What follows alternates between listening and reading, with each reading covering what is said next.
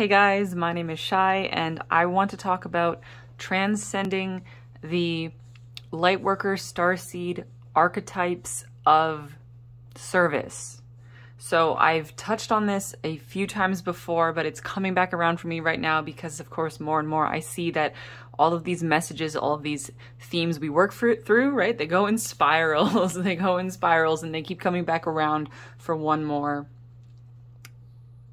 upgrading, like one more up-leveling and one more moment of integration and understanding. So essentially, I think this is going to resonate with you if you already like see yourself or think of yourself as like a Lightworker Starseed who came here to help. And if you often use phrases like to be of service, right? And or ideas of service to others as opposed to service to self. And I think actually I want to just start by taking a look at that language in and of itself, because I think that's part of just kind of what we're moving on from, what we're evolving, right? What we're evolving. I think this kind of language, the language of service in terms of Lightworker Starseeds, I think that's kind of, it's going to start to become dated, and it's just, for me, it's starting to feel a little dated. And so I've been kind of thinking about why, right? What's going on with that? So I just want to take a minute to talk about the language before I get into the cards, because for me, this is one of the ways I can make sense of what I'm feeling into here. So I first came across the idea of there being service to self and service to other camps, right? That's one way of organizing types of consciousness: service to self and service to others. And you know, as you probably know, that's kind of another way of saying negative entities and positively oriented entities. It's like, you know, people wanted to move away from good versus evil, right? And then so they started saying positive versus negative, and then they were like, okay, well, even that's kind of polarizing. So then they started saying service to self and service to others, right? And I first came across that language when I read, it was very shortly after my awakening, and I read The Law of One, the raw material, which I don't remember exactly when that was channeled, right? But I think it was like in the 70s or 80s. Don't quote me on that. You'd have to check it out. But I'm pretty sure like that group who channeled raw and who channeled that material, like it's was definitely in the 20th century. So, you know, that's getting a little bit dated, even though that isn't very long ago. The speed with which consciousness is evolving, that actually puts it quite a little bit back. And don't get me wrong, I love the raw material and the Law of One books. Like, they were so important for me, and they blew my mind, and they awakened my consciousness on so many levels, and I absolutely love them. I think there is so much just super high frequency beneficial information in there, and I encourage everybody to read them. But you know, I'm kind of falling, I can hear myself kind of falling back into an older version of myself, where I basically spent all my time doing literary criticism, right? I had a BA in English, and I taught English, and I taught college level writing and that kind of thing. So that's why to me, like, it's natural for me to fall into tracing the history of thought through the use of language in literature, essentially. So yeah, so I basically, that book, I think, had a rather large impact on the way that Starseed Lightworker types are still speaking, actually, how we still speak. And there's nothing wrong with that. It's just that it might be time to shift into a new idea, because I think that way of speaking, in terms of being of service service to others, in particular being service to others instead of being service to self, I think that's starting to feel kind of outdated, and that's fine, right? That's fine. So, I mean, there's probably other origins of the language as well. I'm just not familiar with what they might be, and that's where I trace it back from my own reading. So, okay, so anyway, then I want to take a look at how to put it. Okay, so other places that kind of first introduced the idea of wanderer starseeds to, you know, to our understanding, right? Kind of put it out there. The idea of being a wanderer starseed. Yeah, it's funny. This card comes out just to like reflect what I'm saying. The card of teamwork, right? The card of teamwork. That's the wanderer starseed. I can't remember her name. Somebody's going to know her name, right? The woman who did a lot of like deep hypnosis and uncovered all of these stories of the volunteers, right? The Starseed volunteers. And like there being 3 waves of volunteers. I can't remember her name. Sorry. And then that is another place where we got this idea of, you know, we came here, we volunteered to come here, we came here to help. And of course, so many people, myself included, we have our own personal memories of remembering like we came here to be of service, we came here to help. And it has like constructed in our way of speaking to each other and in our way of thinking about ourselves, it has constructed this service-oriented mentality. And just, I want to be explicitly clear that there's absolutely nothing wrong with that. In fact, this service-oriented mentality is so inspiring and beautiful and wonderful. And it has been important for me to embody that as I kind of adjusted myself to understanding like who I am, why I'm here, and like what I'm doing as a consciousness, right? So important. And so it's not exactly that this service mentality, service-oriented mentality, it's not exactly that's going to go away. That's not what I'm saying at all. It's that there's like an evolution of this concept happening. And I think Lightworker Starseeds, if you're seeing this video and you have previously often thought of yourself as this like, I'm here to be of service, I'm here to be of service type of thing, that's going to be, you're evolving your understanding of what that even means, okay? And this is happening on the human level, right? But on a higher level, this is actually happening on like a higher self level. This is something that I've been chewing on for a long time. I used to think of my higher self as a kind of static, perfect version of myself that didn't need to evolve or change or grow or learn because it was already static and perfect. And I don't really feel that that's the case anymore. I feel that all consciousness is always evolving. That includes my own higher self. And of course, just to get a picture, ignore all this. This is just from a video I made earlier this week. I don't have another piece of paper handy. You know, it also depends. I mean, on the one hand, you can think of it in terms of your higher self evolving and changing and growing and learning, or you can just think of it in terms of you, right? Human self down here.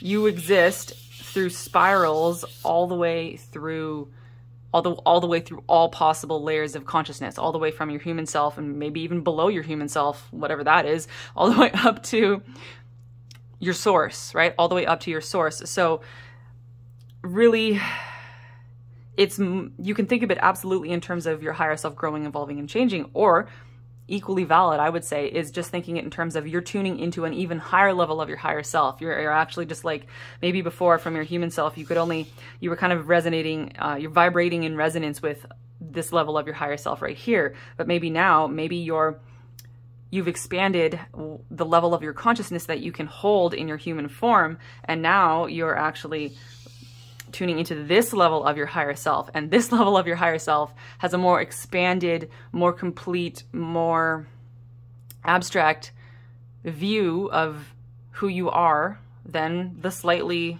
lower, quote unquote, version of yourself that you were tuning into before. So a note on that. So basically, this higher version of your higher self has a more nuanced, more expanded, more abstract understanding of this whole concept of being of service, right? This whole concept of being of service, because I want to like address this on like this, because when I say higher self level, I mean, there's so many different ways you can use that phrase, right? So specifically for this reading, when I'm saying higher self, I kind of mean your 5D, 6D, 7D, your kind of middle dimension consciousness, right? And that is typically the level that I equate with many galactic starseed experiences. Of course, you know, you can be a starseed, you know, you can be an alien on another planet down here in 3D, right? But many of us, I would say basically all of us, are also tuned into our starseed aspects that are 5D, 6D, or 7D, and they can also If you have memories or just vague impressions of what life might have been like on another planet or in another dimension, right? It like 5D, 6D type of, even 7D type of experience can still seem physical, right? It can still seem physical. And maybe it even is physical, right? But it's not necessarily physical in the same way that your carbon human earth body is, but you can still have like a physical form, right? You can still have an avatar. So, yeah, I mean, that's kind of a whole nother topic. But so when I say higher self in this reading, I am specifically referring to like your higher self as it is relevant to your starseed self, like your galactic selves, like all of the versions of you that are out there in the galaxy, connected to all of the different, galactic and intergalactic civilizations that you typically connect with when you're thinking of yourself as a starseed, and your home is out there in the stars and that type of thing, right?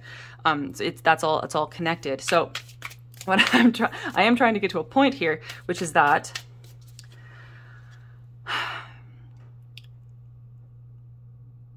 the starseed level of our consciousness, right? I'm just going to call it that for convenience. The starseed level of our consciousness, I would say, had this programming, even had this way of thinking, had this state of consciousness that was about, I'm volunteering to come to Earth to be of service, right? I'm going to come help raise consciousness on Earth. I'm going to do this. I'm volunteering to be of service, right? I'm volunteering to be of service. That type of thinking, that programming is there even in your starseed higher self, right? Your galactic starseed consciousness, this thing of being of service. But like I'm saying, now there's this opportunity to tune into a higher level of this, So that's why this is so interesting to me. And that's why it's been kind of percolating in the back of my mind, because it's not just my human self, evolving beyond this, or not even beyond, just evolving to include a more expanded idea, if I can just be vague about it, right? Evolving through this idea of being of service. It's not just my human self, it's also my higher self. Is to some extent, it's like the higher self is actually healing from this, right? Healing from this, because I think this is going to resonate with a lot of you, right? If you have any, it doesn't matter if you have a specific memory, you can just have a vague impression, right? This feeling of I came here for a greater purpose. I came here with a mission. I came here to be of service. I came here to help. Those type of thoughts, right? Those type of feelings, those type of deep inner knowings, those tend to come with a flavor of self-sacrifice, right? It's a little bit with a dash of self-sacrifice on top, right? A dash of sacrifice. And any time there is sacrifice involved, that is like a wounding experience. So this entire experience of the starseed self-sacrifice to be of service thing has a wound up there, even in your 5D, 6D, the higher self level of consciousness, if this is making any sense. So it's the human self healing and transcending this, and that's happening because you're tuning into the level of your higher self, your higher starseed self, that is also healing and transcending from this. And here we have the Two of Cups with the Rainbow Bridge. The Rainbow Bridge. This has been such a theme this week. Building bridges, right? Making rainbows. Two and two coming together to make this connection. And what I'm feeling right this now, and I'm feeling this really hard, I'm actually getting a very intense sensation in my heart center. And it's the bridge has been built, guys. We did it. We built the bridge. We built the bridge. We did it. And so this is something I have not picked up on until right now. I mean, maybe I sort of did, but it's hitting home really right now, is that it's our work here is done. Our work here is done. The hard part is over. The hard part is over. We did it. Because it's our higher selves wanted to come here, right? If you resonate with this whole thing of being of service, then your higher self wanted to come here to establish a connection, right? You wanted to walk into darkness and share the darkness with humanity, right? To share darkness with someone is how you really truly can become one with them, right? Sharing darkness with someone is such a deep experience. And honestly, I mean, if someone is in darkness, you cannot truly understand them unless you learn to share their darkness. So it's we came here and we shared the darkness, and we gained the understanding, and we established the connection. It's like if you were to, you know, imagine you're trying to build a bridge, but with like really primitive technology. Maybe all you have is like some ropes, right? And you're trying to build a bridge over a river. This is like, imagine you're like, you know, way back with no technology. So you would have to send somebody first to like swimming across the river with pulling the rope, because like too far, you can't throw the rope across the river. So you had to pick someone who was really, really good at swimming, and also someone who was willing to self-sacrifice and possibly get swept away by the river. Maybe the water's really cold, maybe it's really fast, and they were willing, they volunteered, they said, hey, I'll swim across that river because I know I can do it. I can do it because I'm a really good swimmer and because I am passionate about building this bridge. So this person, you know, all of the Starseeds, right, built this bridge, swam across the river, pulling the rope, and then they get to the other side and they drive the piles, right? They go cut down some trees, they pull the logs, they drive the piles into the ground, and then they tie the rope to the piles, and now a rope has been built across the bridge. But I think we're actually beyond that point. I think it's like the bridge has actually been built. It's like, but first we had to establish the rope line, and we've done that. We established the rope line, and now the bridge has been built, and now people can come and go freely, right? The bridge has been built. The rainbow bridge has been built. We have done it. So since this, and I know you might look around at the planet and go like, I don't know, things don't look done to me, but it's like, that doesn't mean that everything has been completed and built on the other side of the river, right? It just means that, well, the hard part is over. Building the bridge was everything. That was the hardest part. That was what had to be done by the few. That was what had to be done by the vanguard. That was what had to be done by the volunteers. And now the bridge has been built, and now it's going to be so much easier to build more bridges, and then like, you know, resources are going to flow across the river, and it's going to be great. And so now that the bridge has been built, you don't have to be swimming across the river anymore now, do you? That job is done. You can go do something else. You're no longer in that mode of self-sacrifice. You're no longer in that mode of being of service. You can go do whatever you want. You can continue to volunteer for self-sacrificing work if you so choose. But I don't think that kind of work, it's like you'd have to seek it out. Yeah, I'm sorry, I'm laughing so hard because that card is saying, it's like, I was just saying, I don't really think that we need that kind of work anymore. And yeah, Ten of Swords, absolutely confirming that work is done. That work is done. You do not need to do that anymore. It's irrelevant. It is over. It is over. There is no more work of self-sacrifice that needs to be done. There is no work even to be of service. That's done. It's done. Ten of Swords is the final ending. It's done. It's done, it's done, it's done, it's over. Thank you, perfect Ten of Swords. I've never been so happy to see a Ten of Swords. That is perfect. Confirms that the self-sacrificing work is over. And of course, I mean, you can still find it if you go searching for it. You can create it for yourself, but it would be like an artificial creation just to keep yourself down. So, I mean, I can't recommend it, but of course, you do you, but Ten of Swords, right? It's done, it's over. So, there's a little bit of a feeling like, well, what do you do now? Right? What do you do now? Because you still want to see people thrive, right? You still want to help, like you still want Earth's consciousness to evolve. You're still passionate about the evolution of consciousness, and that's it. I think we can move away from, you know, talking about how like I want to be of service, I want to help, to like I am just passionate about the evolution of consciousness. Like that's how I feel about it, right? It's like I think about spirituality and consciousness and just anything to do with that. Empress, right?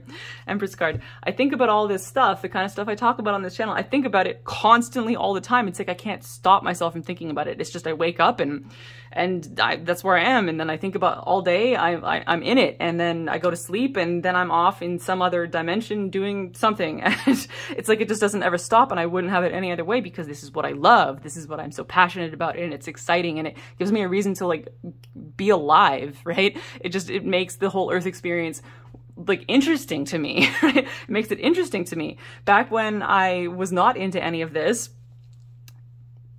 like it was hard to find a reason to be alive because everything was just boring. Like nothing, like it was hard to find something I was passionate about, right? Like all this type of spiritual stuff is the biggest thing that I'm passionate about, like outside of my family, right? It's just this is where the passion is, and like this Empress card that comes out, right? So what do you want to do next? Well, you can do anything. You can do literally whatever you want. And it's like your passion for uplifting consciousness, like your passion for the evolution of consciousness. That's what it is for me, right? For you, it could be something, you could phrase that differently. It could be something else. It could be something different. So just put in whatever your passion is, right? Whatever your passion is. If it's, I'm just going to go with passion for the evolution of consciousness. You can still absolutely, you're going to be supporting that. You're going to be supporting that because you can't help it, because you're just passionate about it. So you're switching from this, I mean, just look at this Empress, right? Look at this Empress. What do you think she does? What makes her the Empress? What makes her the Empress?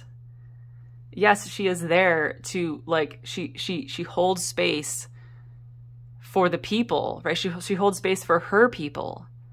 She holds space for her people, and through her divine energy, like the golden and the silver waters stream down from the higher realms. They stream down through her into the earth. She is like a conduit, a grounded conduit of divine energy, right? A grounded conduit of divine energy. She's a little bit different from the High Priestess, right? Because the High Priestess is that hidden spiritual figure, right? But the Empress is very much of the world and in the world, and yet she is the bridge. She is the bridge, right? Or, you know, you can... or the emperor, or the imperial ruler, pick your pronouns, right? This energy, this is the energy of being the embodied bridge of the divine, the embodied bridge of the divine.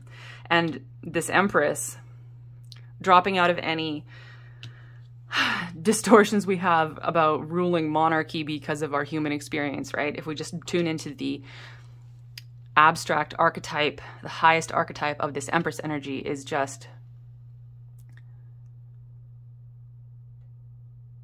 channeling the energy, living her passion, walking the earth, allowing the light and the water to flow down through her and to flow into the earth, spreading out from around her. And like wherever she walks, the flowers bloom, right? Wherever she walks, people become full of laughter and joy. Wherever she walks, she just inspires just by her presence, right? But she walks as one of the people.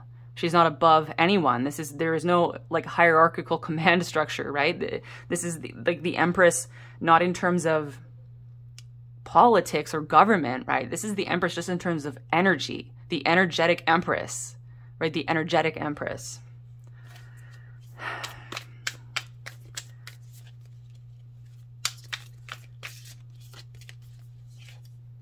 Wow, I was like, I pulled it, you know, I don't often pull cards from like the middle. I typically like to pull the one on the top, but like that one was like shining in my mind. And what is it? It's the Ten of Pentacles. And and this is such a special Ten of Pentacles because obviously this, as you can see, this is the Ten of Crystals, and it transcends all of the normal ideas of the Ten of Pentacles, which are, you know, absolute abundance, wealth, happiness, and prosperity for all, for the whole community, right? But this is like, we have all of these crystal stars, and they're spread out on a crystal grid, and they're connected by a network of light, right? So this is like interdimensional Ten of Pentacles. This is like interdimensional networking, and how like the abundance flows from everywhere. The abundance flows from all around. So these are the energies for you to be tuning into as you continue to explore your passion for the evolution of consciousness on Earth, right? It's no longer like limited to these ideas of being of service, right? Service to others. And interesting on that is I really started to want, because I have, like, there's probably so many examples of me talking about being of service, like in my videos, right? Because I have really resonated with that language and I really enjoyed it and found it useful. And so it's funny, but I'm probably going to be moving away from it. Not that, you know, I don't want to be like the language police, right? So it's like, I don't care what language anybody is using. Language is just a tool, and we're all just trying to express and articulate ourselves as best we can. And that can be very difficult, right? So it's not about being language police. It's just that I might naturally find myself moving away from this language of service, because I actually started noticing some people in my family who have past lives where they essentially like, they worked in service. They worked in service, which is kind of the British way of saying like to be like a maid, to be a servant, right? And so, you know, specifically, I have a couple people in my family who were maids in Victorian England.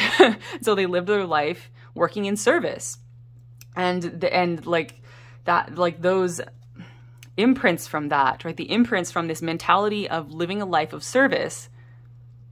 In this case, like literally that was their literal job, and a job that kind of took over and consumed their entire lives, and it has left imprints on them in this life that they are unwinding from, right? They're unwinding this. And it made me realize, it's like, wow, yeah, like I can also do the same thing. And I can even, like, we're doing that in parallel, right? They are unwinding from the energetic imprint of being like a maid servant, right? And I can unwind from the imprints of being like a Starseed servant or a Lightworker servant. And the cool thing is, you know, we got this Empress coming out and the 10 of Crystals coming out. So it's like, as you transcend this archetype of service, that actually makes all of your service-oriented goals, like all of your ideas of I want to help, I want to be of service, you actually just become more natural, like you have even greater impact. Justice, justice. Oh, I love it when the cards just are perfect. Oh my God. Yeah, everything comes into balance, and you have the impact. You have the impact. You have even greater impact because it is coming from a place of centeredness and a place of balance and a place of justice, like a place of fairness, right? Because the self-sacrifice to be of service thing, that's out, actually, like, that's not balanced, right? That's out of balance. With the Justice card, we're coming into the balance, and from that place of balance, like, you can just be even more of an open channel for cosmic light, right? Whatever energies you are here to receive and to hold and to share, and sharing energy, transmitting energy is done just by living and breathing. You don't actually have to do anything to do that, right? Like, sure, I come on the internet and I post a video, and the video contains an energetic transmission, but it's like, you know, you are, everyone's transmitting energy all the time. And some of the people having the most enormous energetic impact on Earth are completely unknown to anyone, right? Are like almost invisible. Like, they live entirely solitary lives just in meditation, right? And those people have some of the hugest energetic impact. You can even feel for them because they're like these massive columns of light, right? So it's not about sharing physically, like, although you can do that if you're passionate about that, if it interests you, but it's kind of like a side thing, right? That's just a side thing. So what was I saying? It's like, yeah, as you transcend the service to others, Lightworker, archetype, you actually just become even more effective at those goals. But you now just, as you live and breathe, and as you follow your passion, and as you live your life doing whatever it is that you feel like you want to do, right? As you walk the earth as this Empress,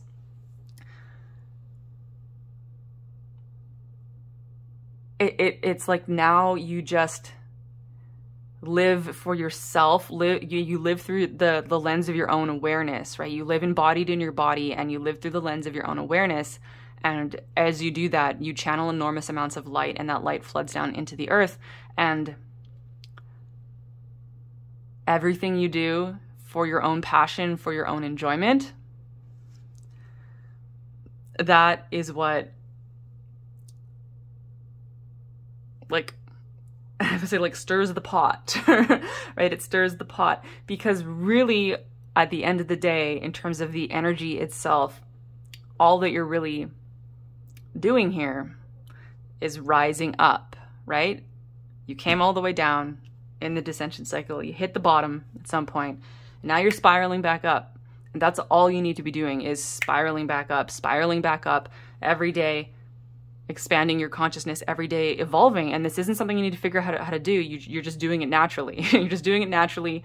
You know, if you put the intention on evolving, growing, changing, learning, ascending, spiraling up, spiraling out, whatever language does it for you, as you put your awareness on that, as you put your intentions on that, you just it just happens naturally. It just happens naturally. It just happens naturally. And as you follow your interests and your passions, it just continues to happen and happen and happen. And that is all that you need to be doing. And that is where you can find the sweet spot of life, right? The balance The balance, that's where the sweet spot is. The sweet spot is where all of the noise, all of the thoughts, all of the bullshit just kind of drains away, right? It becomes noise that is on like the other side of a soundproof wall. Maybe it's out there, but it's just, it's not part of your reality anymore, right? Because your reality is on a higher plane than it was, right? Your reality has gone, you were down here and kind of tuned into a higher reality that was here. But now, you know, I mean, maybe your human self is even here and you're tuned into a reality that's up there. So it's like your entire span of consciousness, your entire bandwidth, right? That, I mean, and you go beyond this. We can talk about oversoul. We can talk about primordial consciousness. We can go even bigger, but for the purposes of this video, we can just talk about the kind of bandwidth of consciousness that kind of includes your human self and your starseed selves and your higher self, your kind of middle dimensional higher self, all of that. That even that has just like gone up a whole octave. Like this whole bandwidth of yourself has just clunked up, and that it completely changes the experience of your life. How you think about yourself, how you think about what you're doing here, how you think about how you got here, how you think about the universe, all of it. all of it, all of it, all of it. So, you know, I was casting about for some oracle cards, but I think I just want to leave you guys here. That was the message for today, for right now. So, sending you guys so much love and light. I'll talk to you later. Bye.